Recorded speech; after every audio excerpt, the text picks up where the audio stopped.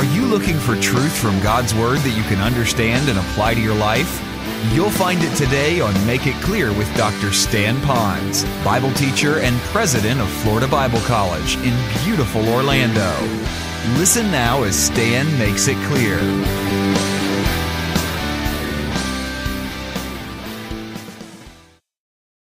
When they brought him liquid, it was because he was thirsty. So I think it was a natural response. So I believe Jesus is expressing all the frailties of humanity and our dependence upon him. Now think about it. Here he is on the cross. Probably he could have had brought a rain shower and stuck out his tongue and grabbed some rain. There's a lot of weird stuff he could have done. But he did something that most normal people would do. When you're thirsty and you can't get to the liquid to refresh you, you will ask someone who's nearby who you believe might be able to help you bring you some liquid. Would you mind doing this? Honey, you're in the kitchen. Would you bring me a drink of water? Honey, I left mine on the back porch. Could you bring it in? So you kind of do it when you're thirsty and you can't get to yourself. So I look at that and I think, good for you. Jesus was all God, but he was also man. Here's a list of some of the things that he expressed in his humanity. He was happy. It was that joy of Jesus. I don't see him laughing, but there was a joy. Thirsty, hungry, grieved, sleepy, groaning. So there's a lot of different humanity parts about him. So he died expressing all of that, but also that there was an element of dependence. And so let me speak to you and me on the hope that we have today. If Jesus could do that in his humanity, that tells me that I don't have a God like so many of the man-made gods and religions for millenniums. They create their gods, they write all these pithy little statements, and these gods kind of move out into eternity somewhere. They're so far away, they're so distant. I have a God who is the only God, who died and paid my sin debt, but he's also a God who is intimate with me. He's acquainted with me in all forms of grief, all sorts of temptation, although he didn't follow that temptation. He still had all of that. So I have a God that when he says, I care for you, Stan, I know he doesn't do it in some, existential way. He really experienced all of this, and he really feels my pain. I can connect to a God like that. When he says he loves me, and he knows what I'm going through, I want to pour myself out to them. Let me just show you how that fits into just humanity, the DNA of humanity. Most of you are aware that they have different support groups out there. They have the support groups for those who are alcoholics. They call them Al-Anon, I believe that's called. They get together. They're trying to overcome their alcoholism, so they're sharing with it, and they feel more comfortable because you know what it's like to be drunk. You know what it's like to lose a family. You know what it's like to be without a job. You know what it's like to have all this pressure chemically to get all of this stuff. And then they have those that deal with drugs. They have those that deal with gambling. They also have those that have problems with talking all the time. And that group is called On and On and On. That's a little humor there. Just let that go. The point I'm trying to make, though, simply is that we feel more comfortable around the people that we're with. When pastors get away, we tend to relate better and let our hair down because we know what you're going through. We know what it feels like when a family you pour your life into and they leave. Or we know what it's like when you just don't have enough money to build that building you want to build. We know what that's like. And I'm going to tell you, when you know that Jesus says, I know what you're going through. I didn't sin. I don't have to know your sin. I don't have to be a horse to judge a horse show. But he says, I can feel that pain. I am so glad I have a father like that I can tell him that I too am hungry. I would like this. I need this. And the Lord says, I love you for that. But there's something else it tells me too.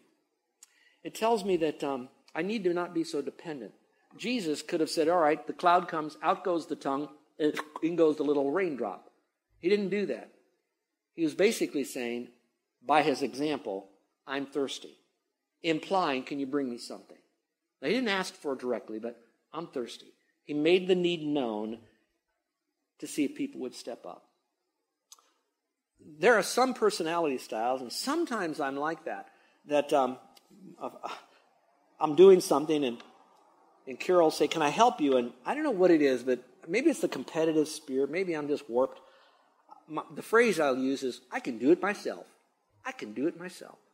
And Carol reminded me that when she was getting ready to marry me, she had a long conversation with my mother, and my mother gave her about 5 things that you're going to hear from Stan. And this goes back 46 years. I can do it myself.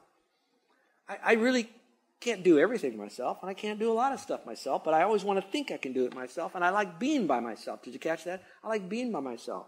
When I was a child growing up, I was bullied a lot. Now, I didn't get the crud beat out of me and all of that, but I just felt non-accepted. And after a while, I like myself. Remember the old song? I hold myself, I think I'm grand. I go to the movies and I hold my hand. All right? I put my arms around my face. Myself, when I get fresh, I slap my face. I'm a nut. Anyway, enough of that. So much so that as I grew in ministry, it became easier to just surround myself with a small group of people and then tell myself, I don't need a whole lot of people. And the neat thing is I've got guys in my life that say, Stan, you need to be around other people. We talk a lot about that with my little support groups and put it on my goal list. And I have to tell you, God really has worked in my life that I really enjoy being around others. I enjoy, when I can be there, I want to be there. Now, certain things demand you to have to be by yourself and getting things done. And most everything I know that's a task, listen to this. Every task that you do, taskmasters, is still connected to people. Don't ever forget that. Something of that task connects to them. You need to do that. And then about a month ago, I came across a verse that I read that reminded me of Jesus again in this passage. And it's found in Proverbs 18:1. And I'll just read it to you. And it goes like this. He who separates himself seeks his own desire. He quarrels against all sound wisdom. When I read that, I thought of that little old man who sits on his porch and every kid that walks by and steps on his grass, get off my grass! Get off my grass! And then I got thinking about all those hermits back in the field, way back in the forest. They don't want anybody around them. It's kind of like, just want to be by myself. And they're usually angry, old, grumpy people. They're selfish. And what Jesus is saying is we need one another. And there's a litany of verses. And those of you that will preach what I'm preaching here and you want to expand on it, this will be the time to put in all the verses that says one another, pray for one another, admonish one another, love one another. All the one another principles, because we need one another. And Jesus exemplified that even when he was on the cross. I'm thirsty. Implying I have a need. You've got to tell people you have a need. And when they meet that need, receive it in Christ's name. Number 6. And that is John 19:30 when he said, it is finished. At the end of his life, Jesus made that wonderful pronouncement, it is finished. Jesus died completing the work God gave him to do. I'd like to say this phrase to some of you. It's about finishing. We could end our life one way, but it's another thing to finish our life. I can end it, but not really finish it. Here's what I mean. We live in Kuli'o'o, and we come down the valley on a Sunday morning in December when the Honolulu Marathon is on. And so then we turn right on Kalani highways, we head into town, and there are literally thousands already at 6 o'clock, 6:30 in the morning that have made it to Kuli'o'o, heading towards Waikai and around that part of the island.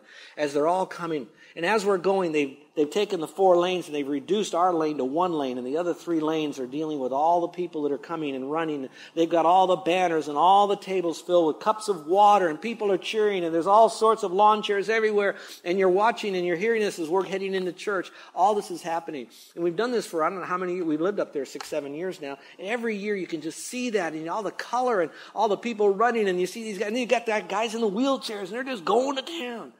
And then after the service, we leave here about 1 o'clock, and we head home. Now it's about 1:30, and we get into on Kalani Highway, and as we do, it shuts down to a crawl because they're now taking away all the cones, and we think, oh, the race is over. And as we do it, we're now watching these people. And if you have ever seen the people at the end of the Honolulu Marathon, it's the most pitiful yet encouraging sight you'll ever see. We've seen them grabbing the walls as they were just, and they're still going forward. They're not even heading back. So why am I telling you this? Everybody ends the Honolulu Marathon. Everybody does. There's nobody still running from December, but not everybody finishes it. Did you catch that? We will end our life, but I wonder if we'll finish this, the purpose for which God called us. For when he said, it is finished, what he was really saying was, I'm dying now. No, he's really saying, I fulfill that which you called me to do, Father. I came to seek and to save that which was lost. And that whole gamut of theology is I came to take upon me the sin of the world, be the appropriate sacrifice for this, die the appropriate prophetic way that I was told to die, go through all of this to satisfy the payment for mankind in your eyes. And he says, it is now finished. There's no more that I have to do to complete the task God has given me to do. David said that he finished his life and the purpose that God called him to do, and then he died. So why am I telling you that? Well, my take-home point from this is very important. My principle is I don't want to just end my life. I want to finish my life. I want to make sure that my life really has meaning and purpose. So here's a question you have to ask yourself. Why are you here? Why are you here? Now, some people would step back and say, well, you're here to win souls. I get that, and we should. But if that's all we're supposed to do, how do we eat? And how do we go to the grocery store? All we do is win souls. So the winning the souls comes out of a lifestyle of separation unto the Lord. And wherever we are, we're doing something for the glory of God. So now, are you in God's calling? So maybe you're asking yourself, I don't know what my purpose is. I want to finish what God called me to do, but I don't know what God called me to do. Very simple. Look at your spiritual gift, because God often gives you a spiritual gift as an enablement to accomplish something special that God wants you to do for his glory in building up the church. Secondly, you want to look at your heart. What really gets you excited? What makes you sing, so to speak? What's your abilities? Some of you have got certain really good abilities. I wish I was an artist. I can't even do stick figures, and you can tell if it's a man or a woman in my stick figures. I'm that poor at that. I don't have that ability, but I do have some abilities. Here's a phrase. I can't do some things, but I can do some things. So you all have an ability, but what's yours? What is the one that you found easy to learn and to do? How about your personality? Are you outgoing? Are you passive? Are you task? Are you people? Find out the combination of that, because that'll fit into your life. That's your natural motivation. Your spiritual gift is your supernatural motivation. And your abilities is the things that you can do in your life to touch other lives, serving them. But there's also one more, and that's experience. And that's something that is very unique. These are the things that God has purposed into your life, prescribed in your life, or permitted to come into your life that shaped you. That's an experience. I've never gone through a divorce, so I've never experienced that. But some of you have. And so now you can use whatever that pain and separation and embarrassment or whatever you went through and how God used that to rebuild you, to make you a fully devoted follower of Christ. He can do that. Some of you have been in a horrible, grinding automobile accident and you've lost a loved one through all of that. I've never experienced that, but you have. God permitted that in some measure to shape you so that you could discover your purpose to be used for the glory of God. So find out what it is, and then you give it to the very end of your life. And then on the cross, your cross, you can say, not, my life's ended. No, it's finished. What's finished? Not your life, but your purpose. So I would encourage you to figure out what that might be for you. Here's the last one, and this one I find to be so much important to me, and it's Luke 23:46, and it says, Father, into your hands I commit my spirit. So the principle is Jesus died trusting himself to the promised care of God. I love that. I can trust the Lord for anything and everything, and so I'm going to trust him with my entire life. So my hope for today is, if Jesus can trust God the Father, I should be able to trust God the Father. When I was in Bible college, they said, if you can trust the Lord for eternal life, you ought to be able to trust him for a hamburger, huh? And so the same thing is true. I think all of you probably have trusted Christ as Savior, but my real question now is, can you trust him for the day-to-day things you need in your life? And that's what Jesus did. And it was at a time he didn't really need food or another cloak. It was at the very end of his life, and he trusted his entire life, the entire being. Watch this, and the final results in himself in the promised care of Father God. Now, if Jesus could do that and did that, could we do that? So my question to you now is, what do you need now to trust the Lord to do for you? Sometimes they're going to be very huge. It's going to be, what's going to happen to my career? What's going to happen to my children? What's going to happen? Will I get married? Will I ever have a baby? Will my body ever function the way that it should? Will I ever get out of debt? Will I ever find a church? Some of these that are going to another place. Will I ever find a church? And so you have to trust him. Big things like that. Some are little. This morning you heard already that Carol and I are leaving tonight, 1 o'clock in the morning, tomorrow morning actually, to China. You know all that. What you don't know is that I went online today to make sure my tickets were in order, to get my whatever you need to do to check in, so to speak, because it's within that window. When I did, I put in my reference code. Nope, you're not registered. I put in my e-ticket number. That didn't work. I said, okay, maybe Carol's got it. So I did Carol's. Nope, that isn't it. I did everything I possibly could, but I am not at all scheduled to be on the flight tonight. And this plane only leaves the island like 2 times a week to get us to China, to all of our speaking engagements and all of that. So I thought, well, what am I going to do? Well, you have to trust the situation to the Lord. And I told the men on Wednesday night, we call this an Indiana Jones adventure. We move forward and we let God, just whatever he does. So I called our travel agent. They're closed. No recorded message. No nothing. No emergency note. Okay. So I have their email address. So I sent one blind email and said, help. And then I said, here's the situation. I'm going to the airport anyway, just so you know. And of course, once we're dropped off at 10 o'clock tonight, who am I going to call at 1 in the morning when we find out we're not on the flight? You, probably. But anyway, Dennis, probably. But anyway, get back to this. 15 minutes later, I got a phone call and an email and said, we've already done the work. You are confirmed on the flight. Something was wrong with this, that, and the other, but you are there. Don't worry about it. Get on the flight. Why am I telling you that? That every one of us will have sometimes daily, sometimes multiplicity of situations a day. So our heart isn't, okay, Lord, I'm going to trust you with this, but I can't trust you with that. Watch this, watch this. We have to have a heart of trust. So when it comes, it just becomes an easier thing to just give back to the Lord. Just give it to the Lord. I told you about the last sayings of those who died. I've been impacted by many books. You go up to my library, I have thousands of them, biographies of the hit, but this one is such a tiny little book. Your kids could read this, but I wouldn't encourage them to do so because it's so dramatic. It's only 78 pages long, and it's called China, Christian Martyrs of Just the 20th Century. Let me read some little phrases of last statements of Christian martyrs before they died who owned the last 7 statements of Christ, particularly his last one. Listen to this one. This happened in the late 1900s. The governor announced that the men would die first of the missionaries. The governor, a wicked Chinese governor. George Farthing, one of the English Baptists and the father of 3 children, stepped forward. His wife clung to him, but he gently put her aside, and he knelt before the chopping block without a murmur. His head fell with one stroke of the executioner's song.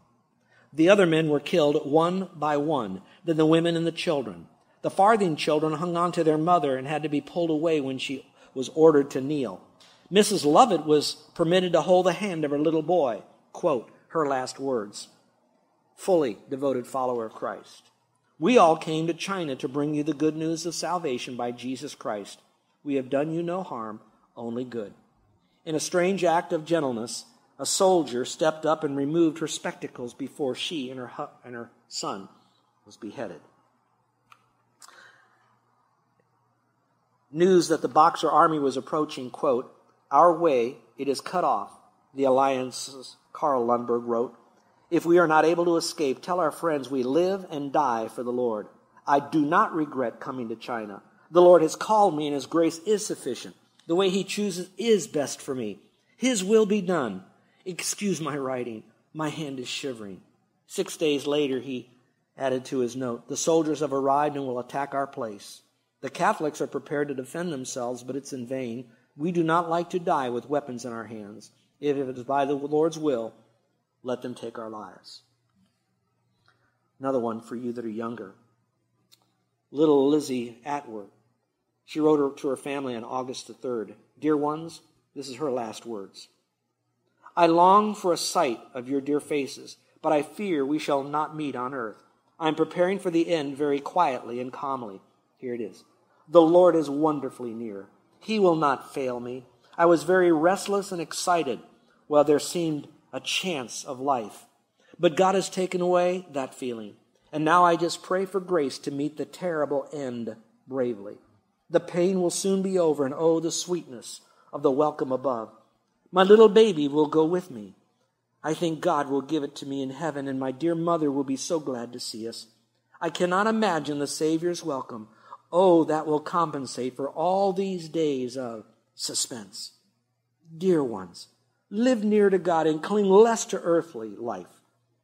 There is no other way by which we can receive that peace from God which passes all understanding. I must keep calm and still these hours. And then she too writes, I do not regret coming to China, but I am sorry I have done so little. My married life, 2 precious years, has been so very full of happiness. We will die together, my husband and I. I used to dread separation. If we escape now, it will be a miracle. I send my love to you all and the dear friends who remember me. And then it says 12 days later, when they're out of the area, the guards came and murdered the 7 missionaries. And it goes on and on and on. These were not superheroes. These were people that sat in churches just like you're sitting in this church here and heard a message maybe similar to this. And they finally came to a crux in their life where that they recognized Jesus went through all of this, but then there was that glorious resurrection. He is who he claimed to be, and he did what he claimed to do, and he did it forever and for you and me. And so they gave their life to Christ, and it wasn't just, I'm going to trust him in this, but not that. I'll go here when it's bad. It was their whole life was one. So wherever God called them, that was their purpose, that they ended their life by saying, it is finished. Even it was their head rolling around at the bottom of a chopping block, only to be gathered up with the other heads of the missionaries that were then put into a big cage in the public square so all the people could see. You say, I'm being overly dramatic. No, I think sometimes we need to have reality ranch sometime in our beautifully air-conditioned cars and wonderful scenery here in Hawaii. These are people just like you and me.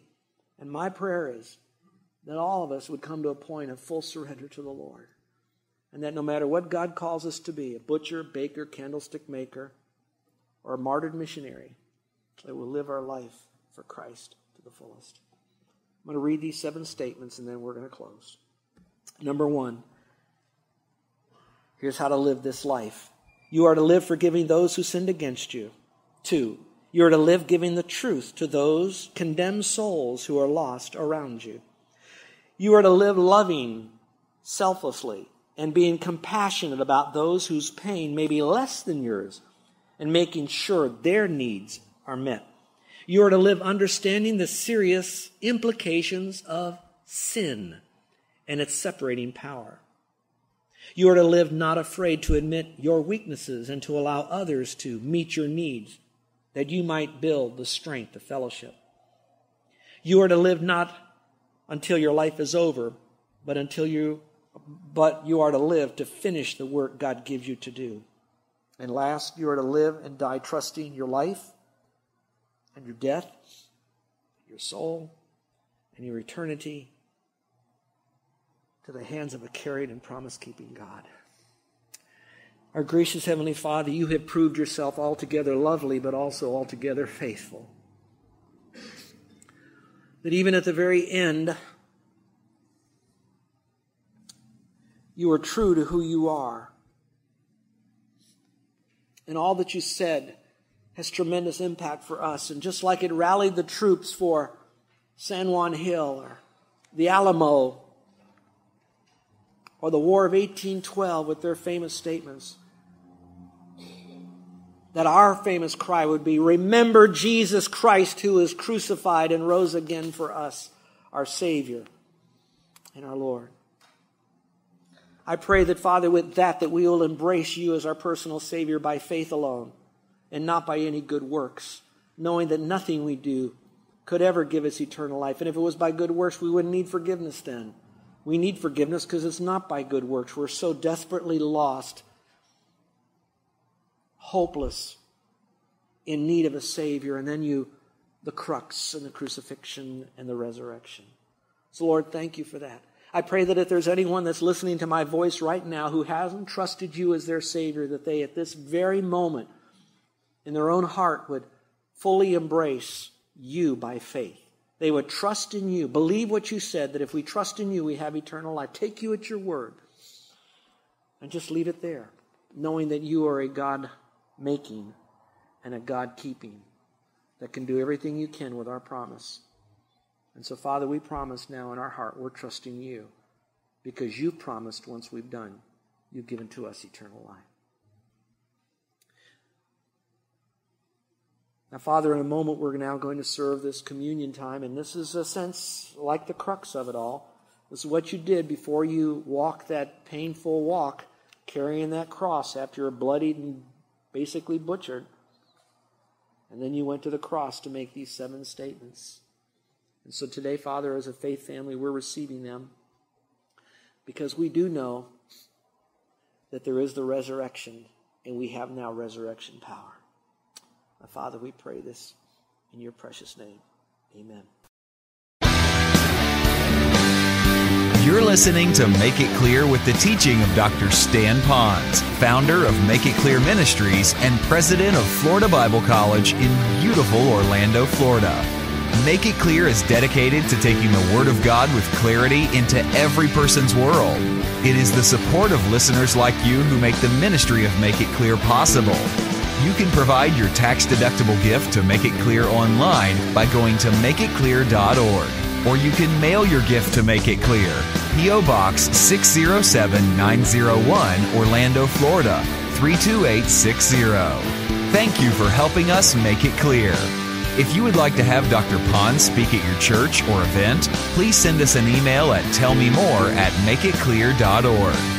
Thank you, and remember to make it clear.